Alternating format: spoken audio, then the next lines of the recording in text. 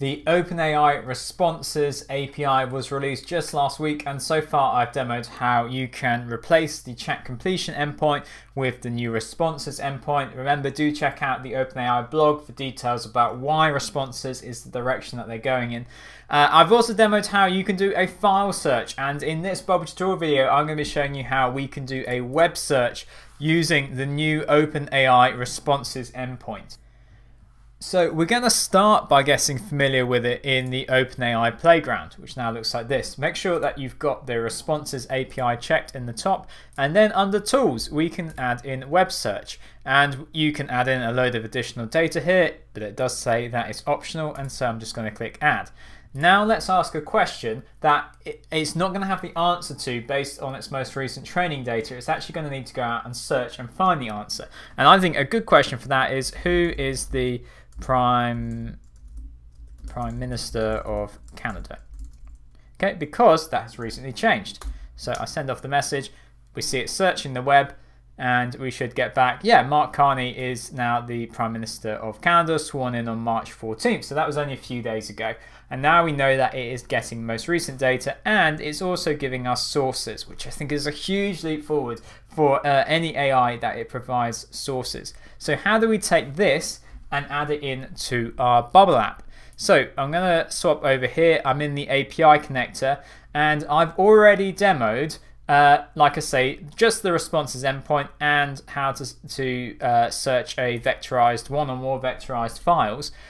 So as a quick reminder, you would add in a new API, provide any name you like, private key in header, authorization, bearer, and then your API key. How do we know all that? Well, because it's in the documentation. We have our endpoint. I'm going to copy that, in fact. And then we have authorization, bearer, API key. Content type application JSON is a default value in Bubble now. You don't need to add that in. But what we will need also is this part here, because this is the body or the data section of our call.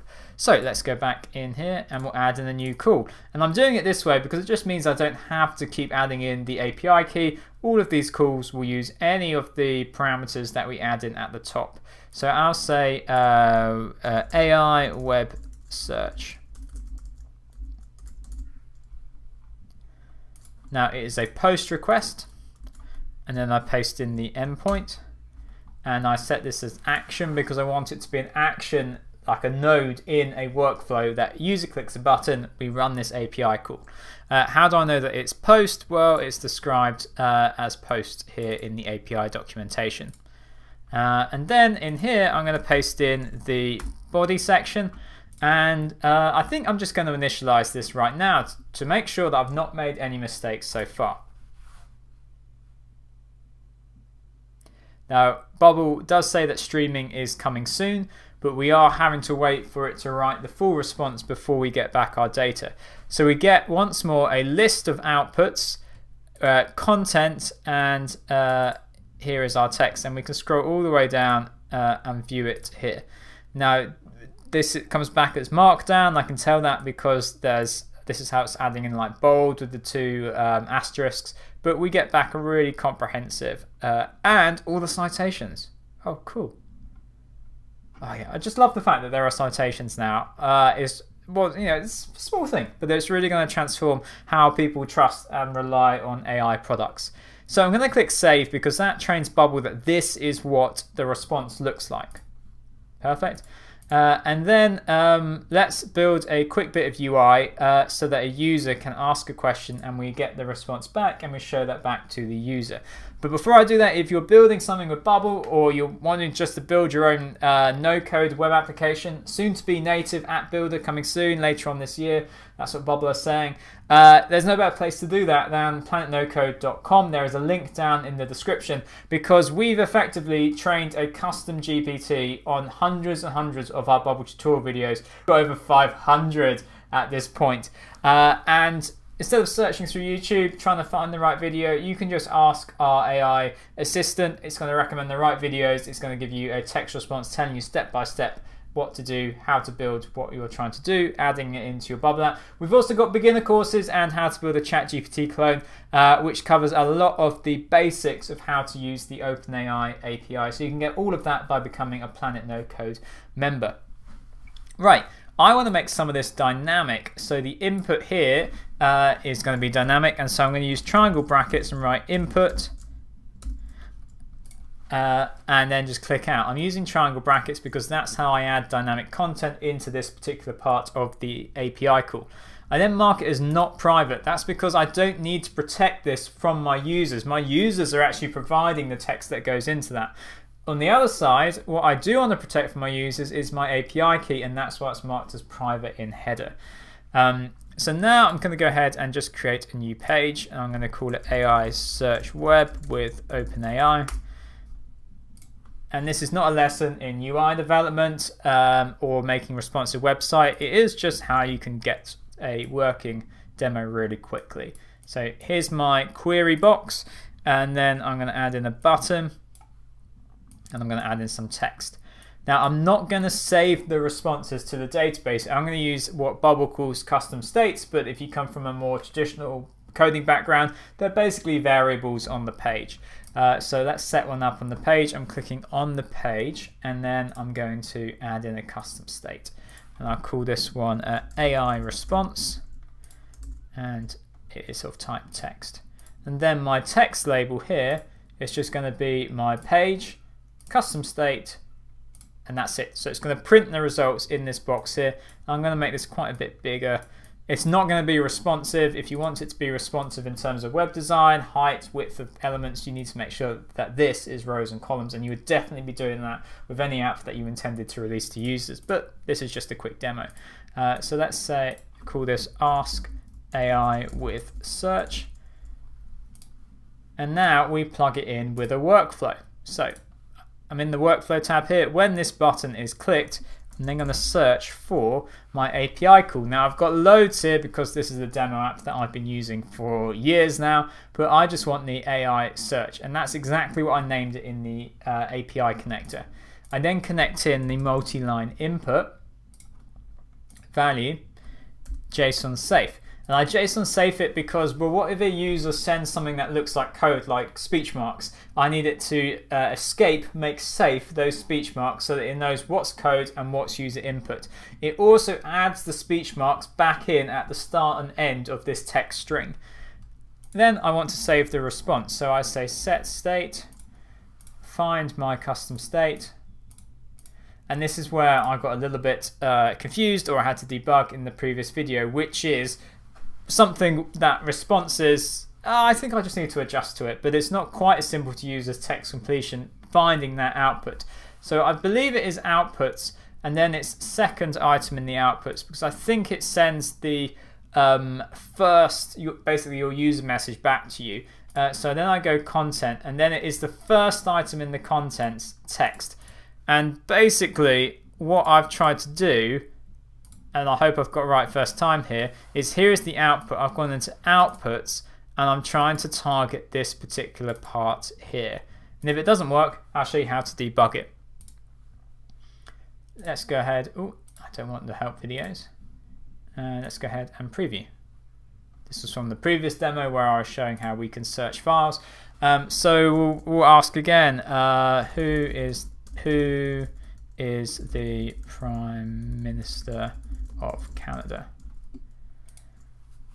Okay, so there's a loading bar going across the top. We're waiting on OpenAI to respond. And there we go, we get back our response. Now the reason it's cut off is because it's not responsive. The design is not responsive.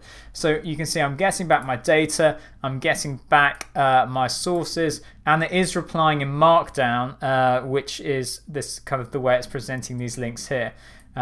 So you could use a system prompt to respond in a different way. Oh, yeah, let's add that in, because I believe OpenAI have changed how that works. So it's no longer called a system prompt. It's no longer called a developer prompt. It is called a instructions prompt, or it's the instructions parameter. So let's go ahead and add that in instead, because when Bubble displays rich text without using like a code block or a plugin to convert Markdown. It's doing it as BB code. So I actually want it to respond in BB code, and then you can see here, recognize links. It's actually going to pick out the links. Oh, let's make it red so it really stands out. So let's go ahead and add that in. So I believe it's just on the instructions. And then let's do it like this, because this is what I found to be best practice. Is I'm going to make the instructions, I'm not going to put the instructions in here because it's just difficult to format with line breaks, with additional punctuation. I'm going to put it in arbitrary text in the workflow, and I'll explain why as I do that. So let's call it instructions, because I need to get out of the habit of calling it system prompt. And then because it's JSON, there is a comma separating all values, so I put a comma at the end. How did I know to put it there? Well, simply because it's instructions like this. Okay, so let's go back and go back into our workflow. And now, I think it's because it's marked as private. There we go. So arbitrary text, and arbitrary text is a way of grouping together text. It gives you this whole input here, and then I can JSON safe at the end. And if you are wanting to do a more advanced system prompt, you want to be laying it out, you might be using XLM tags in there, such as like role, like that, and writing the role that you want in there, or instructions, or aims, objectives, that sort of thing. You know, there's a whole part of YouTube which is dedicated to prompt engineering. We tend to just make the best that we can. So I'm going to say here, when responding, use BB code and not Markdown. Now, I don't know if this is going to work well, but we're going to give it a try. Who is the PM of Canada?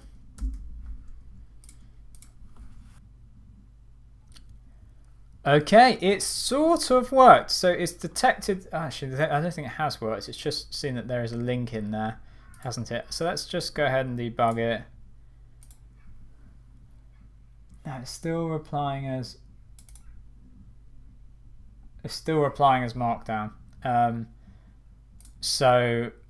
Let me get an example of what a BB code link looks like. So I've just used ChatGPT to write me a BB code link example, and so I will add it into my system prompt, and I'll say, for example, write all links like this. Now let's try it again. Who is the PM of Canada? Okay, in that case, I'm beginning to wonder whether there's a sort of overarching system instructions so that when it gives a source, it expresses it in this way. One obvious solution, although it's a little bit of faff, would be that you run this once more through an AI and you say convert the links from Markdown to BB code, but I think that's something that I might well tackle in another video, because right now we have got a working example of how you can use the OpenAI Responses API to do a web search and to get answers back into your no-code bubble app.